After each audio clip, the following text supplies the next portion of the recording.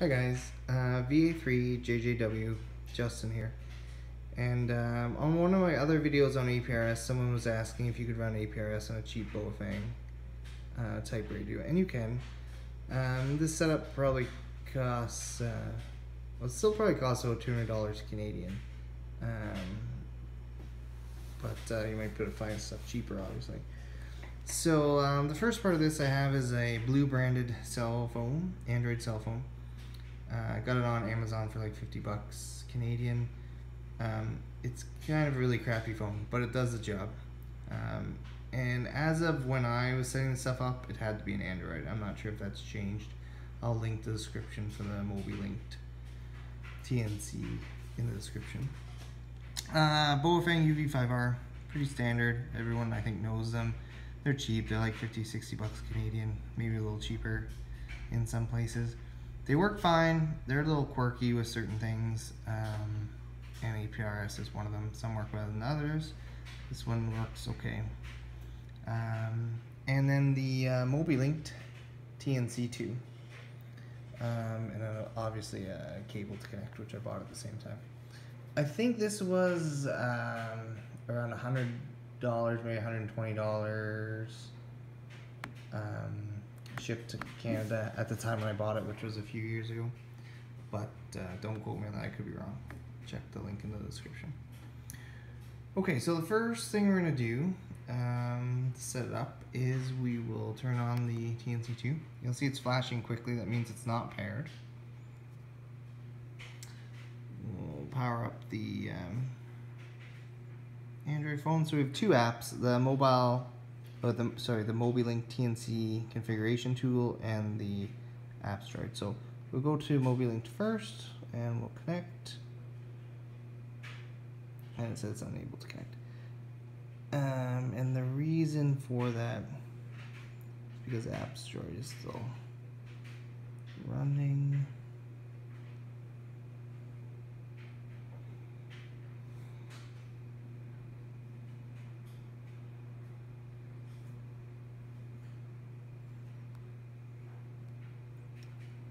That's one thing about this is sometimes when you're playing around,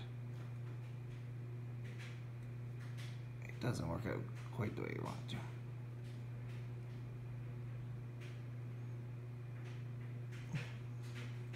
to. Okay, so now, TNC is flashing fast, that's not paired. We'll go into the configuration tool first. Not connected, we connect. Pick our TNC, connecting. Connected, and now you'll also see the light's a slow blue flash. So when we go through these, all kinds of output settings, I've never changed any of these. The input setting is important. You have to adjust the audio level. So when we turn the Baofeng on, okay, so it's on the APRS channel, and the squelch needs to be open. So you can see it there, 0. And we will turn the volume up until we get consistent yellow bars and the flickering of the first red one. So something like that. And we can close, and you can adjust other things, power settings. It'll show you how much battery life is left, which the battery life in this is awesome. I don't think I've ever had it die. You can adjust the KISS parameters and things like that. Okay, so we're gonna disconnect. And then we're going to go into APRSdroid. Now I'm just going to clear this log.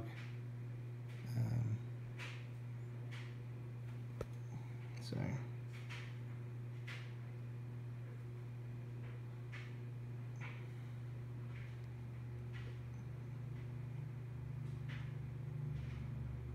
Clear log. Okay, and we're going to start tracking. So we're using the smart beaconing, slow flash, and if we go to here, we can see that we've transmitted. Now, I'm not going to talk a lot about settings, but if you go in here, you go preferences, you put in your call sign, your SSID, which this one is set to 7, your digipath, APRS symbols, any comments. You can adjust how you want it to transmit, how often, things like that. We're not going to get into that here.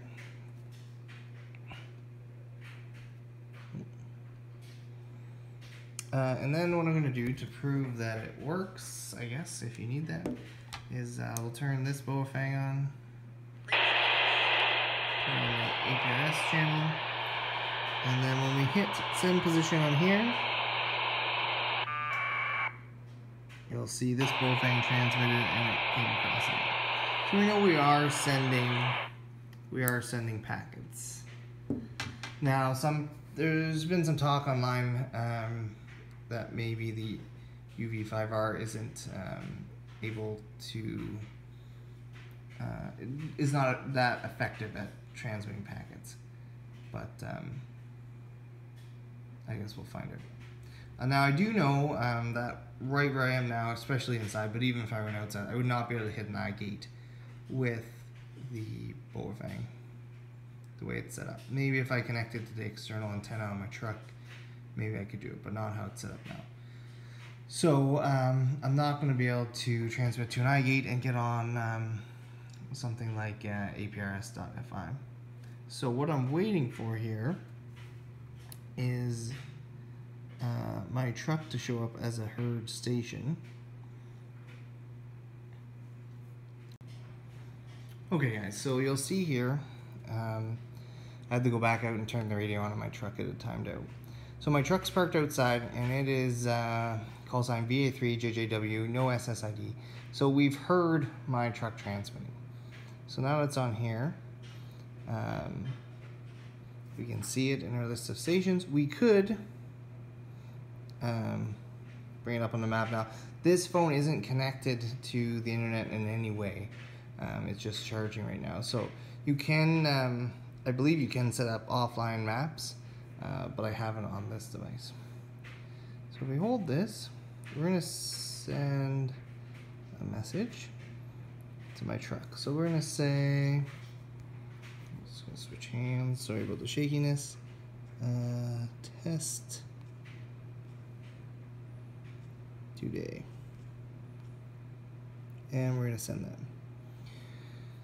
Okay, so now when I exit here and go back to messages, we should see it there. Now, for some reason, and I don't know why, I'm assuming because it's the same call sign, I sent the message to VA3JJW, but I also received the message as VA3JJW-7. I would have thought that because of the SSID that wouldn't happen, but it does. It's not really a big deal. It'll still work. So I'm going to go out to my truck. I'll show you the message out there, and I'll reply. Be right back. Okay guys, so I'm out at my truck here, and you'll see I'm running APRS, and I have a message. So I go to messages. It's from VA3JJW-7. Select that. Test today. So I'm going to go reply. And I'm just going to say received.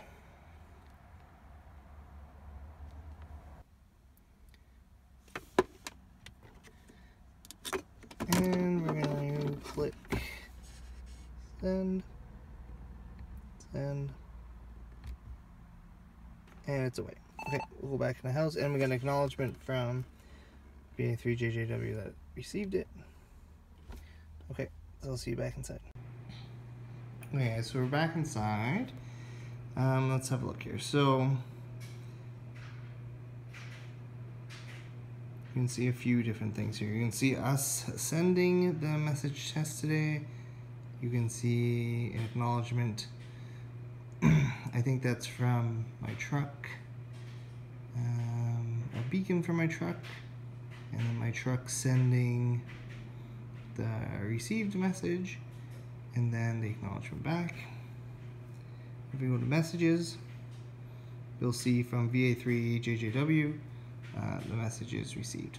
So there you go guys, it does work. I have had luck with the Baofeng and APRS with this particular setup. Sometimes I use my tablet instead of this cheap phone. It works a bit better. But obviously it has limitations. You have to be within range of hitting the eye gate to really be useful. for most things, which I just can't do it from here. But it does work back and forth. I could, the Kenwood D710 does digipeat, so I could set that all up. It would act as a digital repeater for me, but I don't really have a need.